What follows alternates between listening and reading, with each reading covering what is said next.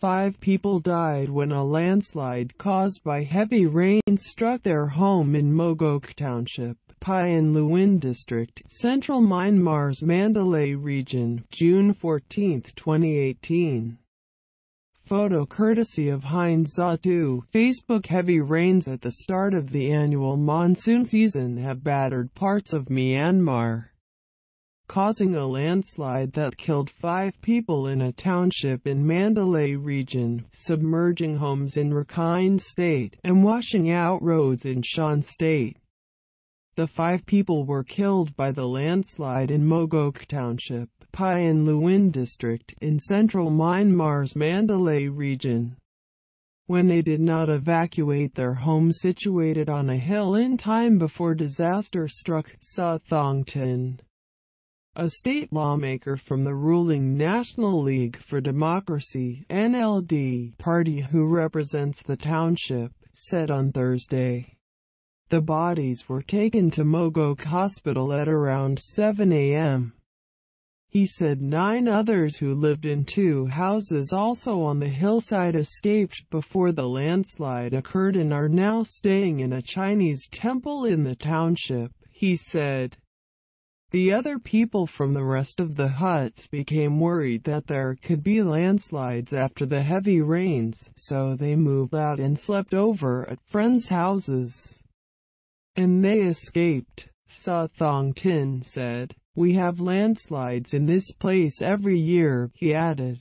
The township administrator has informed the Ministry of Social Welfare, Relief, and Resettlement about those who escaped the landslide, and the local community is now helping them out, he said.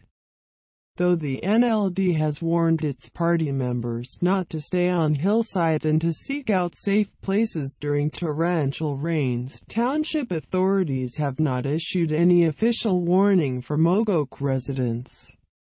Sa Thongtin said. Annual monsoonal rains in Myanmar begin in June and run through October, with certain areas of the country usually hit harder than others.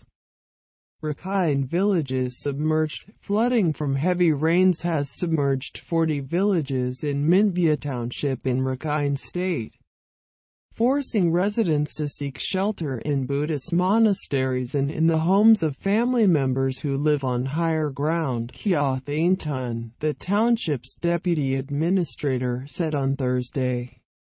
Minbya officials have warned residents to move to safer places since June 13 and to contact relevant authorities through their village heads, he said.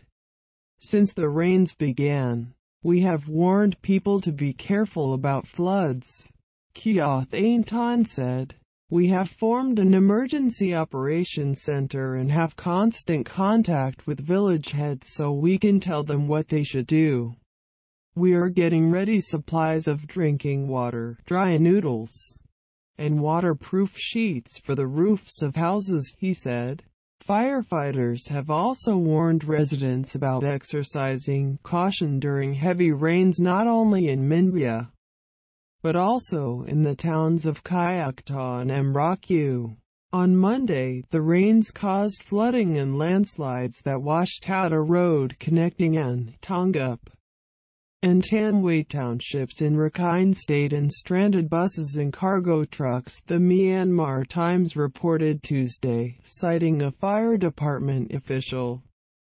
Houses destroyed in Namsan in eastern Myanmar's Shan State. Heavy rains destroyed more than 30 homes on a hillside in Namsan Township, previously part of Kayakmi district but now part of the Palong self-administered zone, and caused landslides in the area, though there were no casualties, local officials and residents said.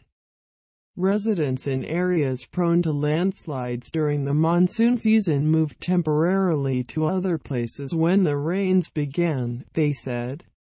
People in town know there will be landslides after heavy rain, so they moved out, and that's why we didn't have any casualties, said Namsan resident KRT. Those who made it out in time are staying with relatives.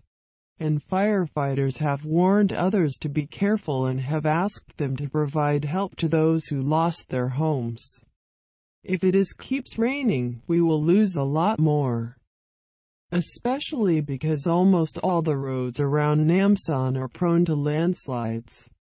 KRT said. Rains also destroyed the main road between Namsan and Thiba, also known as Hsipa Township, which lies about 200 kilometers 124 miles northeast of Mandalay, he said.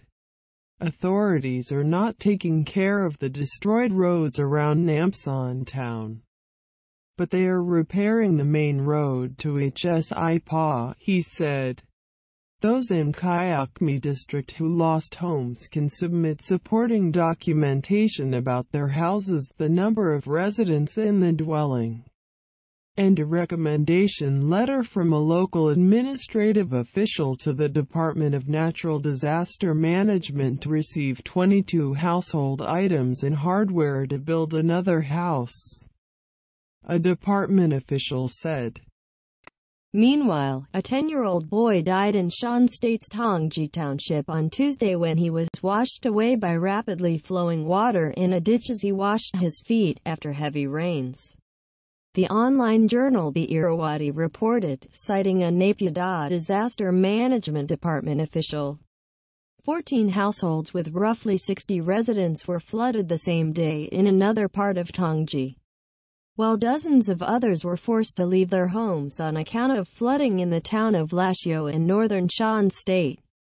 The report said dozens of residents of Nanlan village tract in Thiba Township were also affected by flooding, it said. Ferry capsizes in Yangon River in Yangon. 4 people are missing after a small ferry operating between the commercial capital and Dala Township on the southern bank of Yangon River sank on Wednesday evening after its motor lost power and it collided with a cargo ship at a jetty, said an official from the Myanmar Red Cross Society.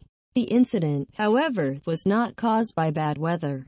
This happened during rush hour when people were going home in the evening, said Kya Myo, a Red Cross official in Dala Township. The boat left for Dala from the Yangon jetty, and the boat's engine broke down soon after it left. The boat flooded and started sinking in water current. 8 of the 12 passengers, including the captain, were rescued, though 3 were taken to a hospital in Yangon, he said. A dozen Red Cross members and 7 Dala jetty boat team members are searching for the missing passengers, he said. Thank you for listening to my channel. Please subscribe for get hot news in the world.